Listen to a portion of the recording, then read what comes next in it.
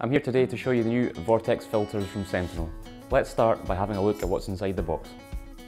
The Vortex filter range is simple to fit, and what comes in the box reflects this. All packs contain the main filter unit, plus repositionable T-piece and drain valve. Your filter will come with either a simple brass direct fit connection or 2 isolation valves, and of course an instruction booklet. Unlike some filters, there are no specialist tools for the Vortex, so you won't find anything like that in the box.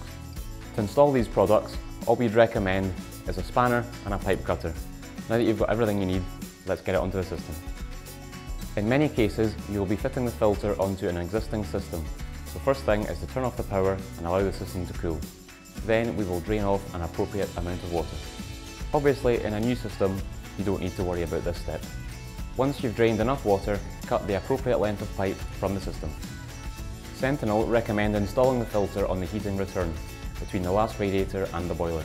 Remember to leave appropriate space for servicing at both the top and the bottom of the filter. The appropriate pipe length to cut will be clearly identified in your instructions. All Vortex filters feature a 360-degree positionable T-piece. Simply loosen the T-piece collar and rotate to suit your needs, then tighten back by hand. It is important not to use a tool here, which could result in over-tightening. Ensure the directional arrow is pointing in line with the water flow, then simply adjust the nuts onto the pipework. If space is a real issue, you can rotate the filter to fit compact areas and allow for easier servicing. If you have a unit with isolation valves, ensure that they are open, then refill and you're finished. In our next video, we'll look at how to service the Eliminator Vortex range. Thanks for watching and we'll see you soon.